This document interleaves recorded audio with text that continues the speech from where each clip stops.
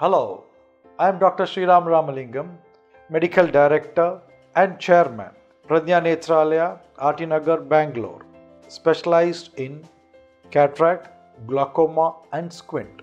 Cataract surgery has come a long way from the time of Sushruta, where they used to remove the whole lens. Previously, a technique called as ICC or intracapsular cataract extraction, where the whole lens used to be removed and the person had to wear thick glasses.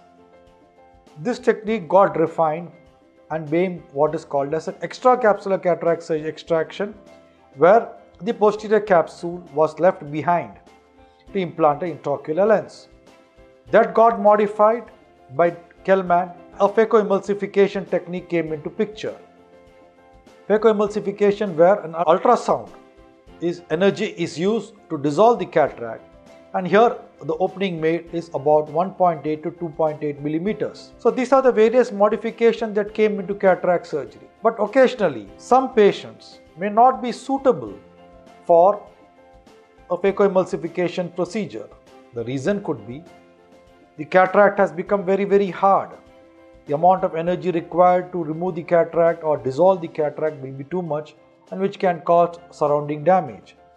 So in these patients, a technique called as manual small incision cataract surgery was introduced. What is this manual small incision cataract surgery? As I said, in a phacoemulsification or a microincision cataract surgery, the opening made is around 1.8 to 2.2 millimeter.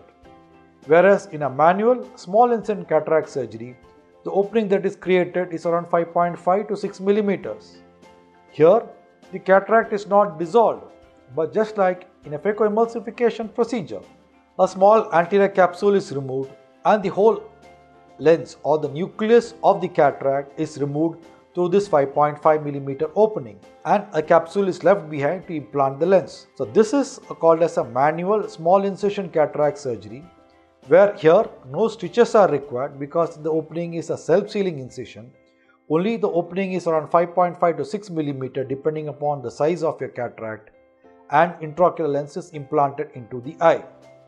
So this technique is what is called as a manual small incision cataract surgery. The only disadvantage of a manual small incision cataract surgery as against a phacoemulsification is it may take a little longer, maybe around 2 to 3 weeks for the opening to heal.